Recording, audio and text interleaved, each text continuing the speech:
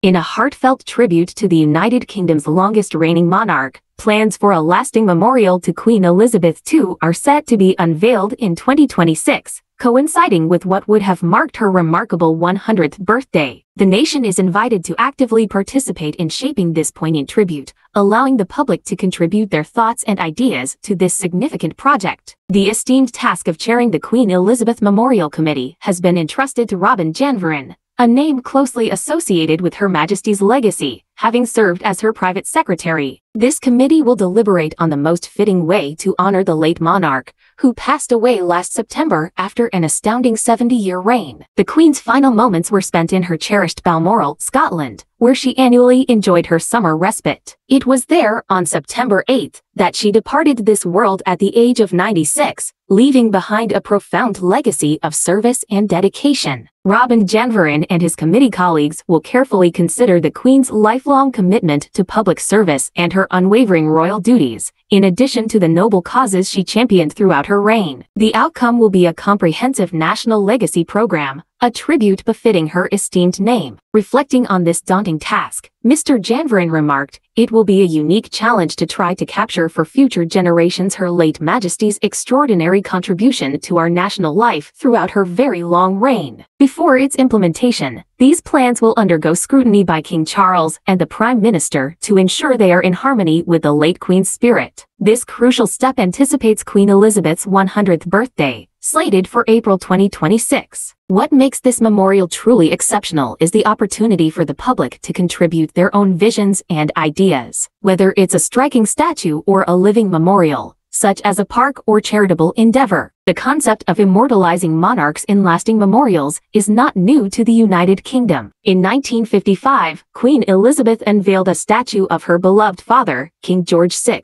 on the Mall outside Buckingham Palace to commemorate his life and reign. Moreover, grants were distributed to support youth and elderly organizations in the wake of King George's passing. In a parallel vein, a statue of the Queen's grandfather, George V, graces the vicinity opposite the Houses of Parliament. His memory is preserved through a memorial fund that funded over 500 parks, playing fields, recreational grounds, and green spaces across the UK. Deputy Prime Minister Oliver Dowden remarked, "Queen Elizabeth II was our longest-reigning monarch and greatest public servant." Lord Janvrin will now begin the important work of designing a fitting tribute to her legacy of service to our nation and the Commonwealth. As the one-year anniversary of the Queen's passing approaches, the royal family is expected to commemorate the occasion privately. King Charles and Queen Camilla are likely to remain at Balmoral, the place of her peaceful departure, during their annual royal summer retreat. Meanwhile, Prince William and Princess Kate will resume their royal duties at St. David's Cathedral in Wales following their summer break.